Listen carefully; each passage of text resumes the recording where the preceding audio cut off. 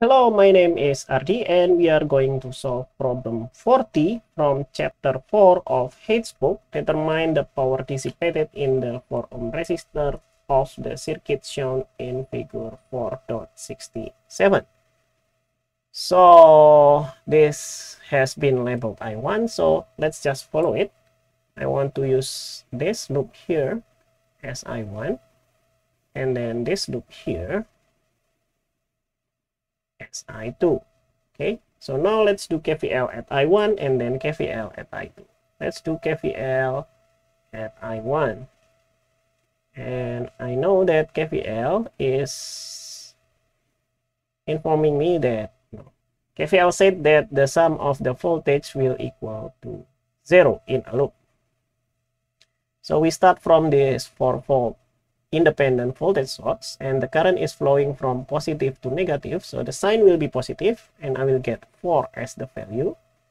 And then this independent voltage source, I will have negative sign because the current is flowing from negative to positive and the value will be 2I1.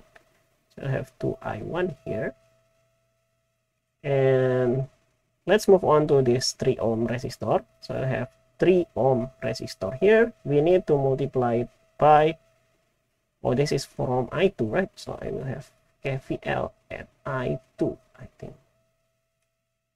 Yeah, not I1. So this is I2. So I will need to multiply it by I2.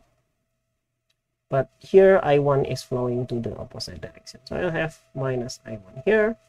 And I will have plus 4I2 as the last component. That will equal to 0. Now let's do some math here. So I have 4 minus 4I1 here. I will have minus 2 and minus 3. So I will have minus 5I1. And for I2, I will have 3 plus 4. So I will have plus 7I2. That all will equal to 0. So I will have 5I1 minus 7I2, that will equal to 4. And let's save this as equation number 1. Now let's do another KVL there.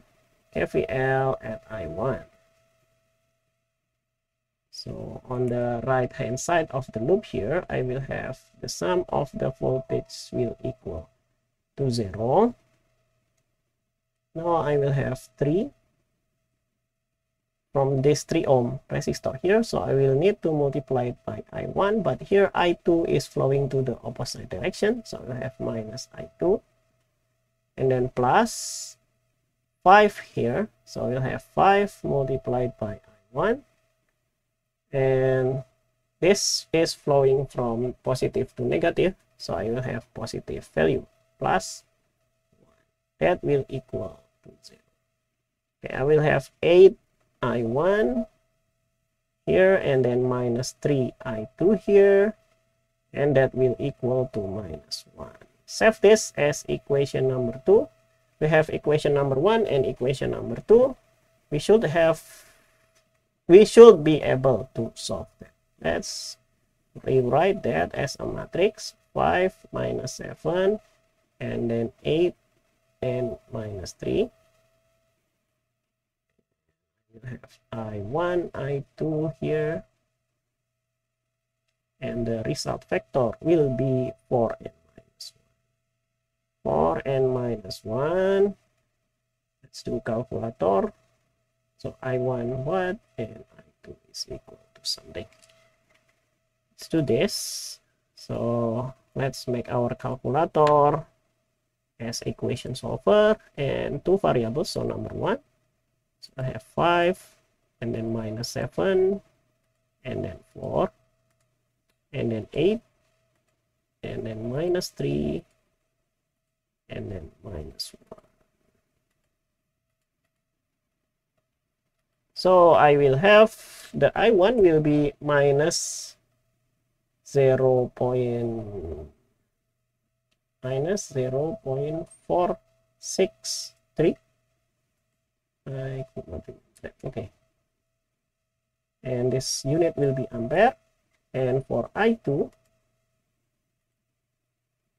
will be minus 0.902. Okay, minus 0.902 ampere. Okay, this is for I1 and I2. And the question is the power dissipated in the 4 ohm resistor. So this one, remember that the power, we can calculate power by using I squared multiplied by the resistance. But now the only current that passed through this resistor is just I2. So I will have minus 0.902, and that will be squared multiplied by the resistance. That will be 4. And this is the job of calculator.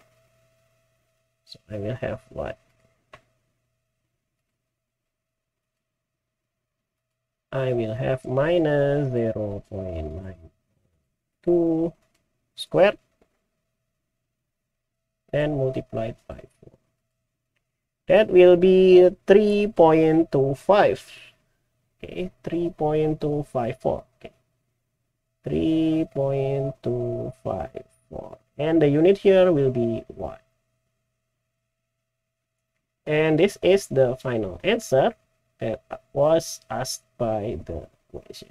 Hopefully, I did not make any mistakes in my calculation. Thank you for watching and see you in the next video. Bye bye.